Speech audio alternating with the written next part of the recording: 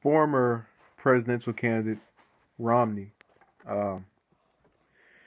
and Trump are going to be meeting this weekend. The spoon fell over. I apologize for that, causing a disturbance in the force.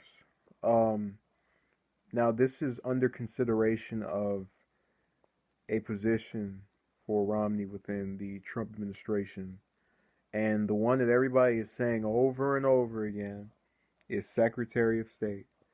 And it really would interest me. Well, first of all, we're noticing a trend here, or maybe I'm just the only one noticing it, where a presidential candidate, after they don't win, there'll be someone Secretary of State. Same, it happened with Clinton, happened with Kerry. Third time's a charm, huh?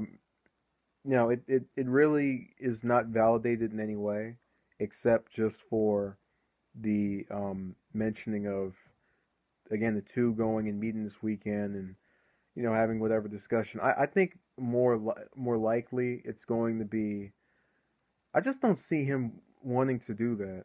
And we could kind of argue that, like, at least with Clinton, um, there were trips overseas in the Senate, not as many as being Secretary of State, but of course, there were some expeditions that were out of the country.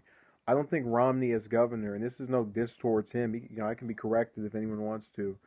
I don't think he really went anywhere that wasn't, I guess, for some event.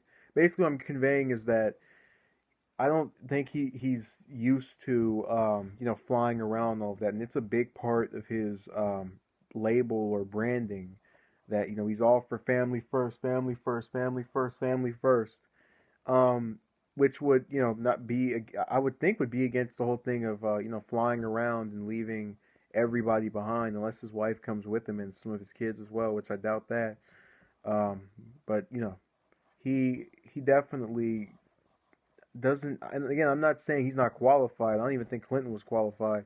I think all you need for that job is being able to do a couple of public speeches, having aides that know what they're talking about, being able to fly on a plane all day, and that's about it.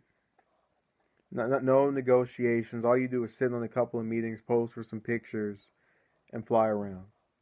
That's all Clinton did. I was there. That wasn't. People have this thing where they try to come on videos and tell somebody, "Oh well, how would you know?" And "Oh well, actually in 2012, yeah, I was there. I was there. She didn't do anything.